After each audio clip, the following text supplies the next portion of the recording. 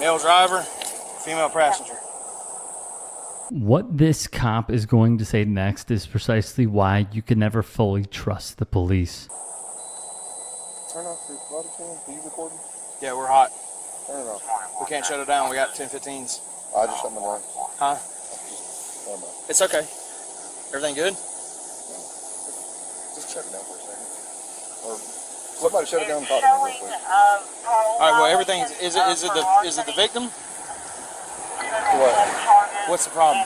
Shut your down and talk to me, please. Tim, will you stand right here and spy with her? Yes, I sure will. All right. After seeing the identities of the driver and passenger, this sheriff's officer orders his fellow cops to shut off their body cams before continuing the investigation into the trailer the driver is accused of stealing, a major red flag that even makes the officer we are currently viewing think twice before immediately complying.